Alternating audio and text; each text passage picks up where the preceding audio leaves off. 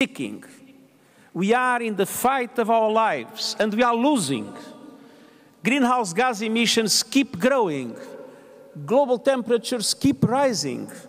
And our planet is fast approaching tipping points that will make climate chaos irreversible. We are on a highway to climate hell with our foot still on the accelerator.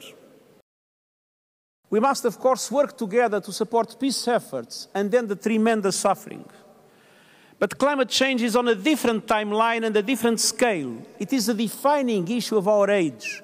It is the central challenge of our century. It is unacceptable, outrageous, and self-defeating to put it on the back burner. The two largest economies, the United States and China, have a particular responsibility to join efforts to make this pact a reality. And this is our only hope of meeting our climate goals. Humanity has a choice: cooperate or perish. It is either a climate solidarity pact or a collective suicide pact.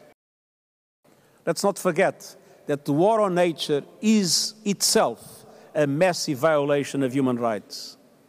We need all hands on deck for faster, bolder climate action. A window of opportunity remains open, but only a narrow shaft of light remains.